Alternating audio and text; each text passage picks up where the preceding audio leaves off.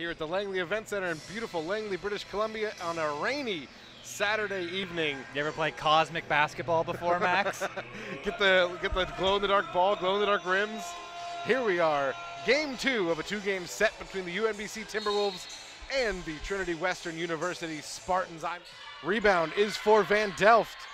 The rebounding guards of the Trinity Western Spartans as Weens, the finish looking like Jesse Brown there. The underhand layup. Yeah. Gill. Skip pass. Weens is open. She'll fire for 3. Yes! Kiana Weens and the Spartans start this game on a 9-2 run. But a better ball handler and a better passer. Weens into the paint. Will just take the shot and one. Kiana Weens. She's got 4. Looking for her 5th. Weens driving, blocked by Shakarova. If you have the disciplined athletes to do that, you'll do it every time. Ship it from the corner. Do they call it a 3? They don't. She was on the line. He's limping on that right foot a little bit.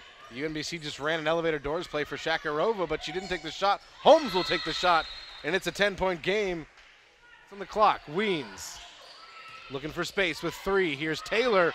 18-footer is good. Rolande Taylor at the buzzer. She's played 35 seconds of basketball on this. Weens off the screen, looking to post up Franzen on Van Brunissen. Franzen likes to face up. The floater is good, and one. And that's on Landry or Van Brunissen. Either way, a good foul to draw for Nicole Franzen.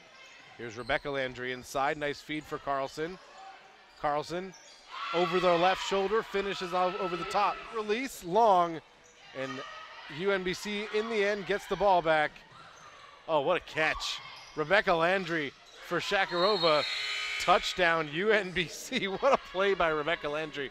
0.1 seconds, so when the ball goes inbounds, the Spartans will move to 1-3. The Timberwolves will fall to 1-3, and it will be a 63-52 win for Trinity, but it wasn't as close as that even indicates. Spartans up as much as 20 here in the fourth quarter.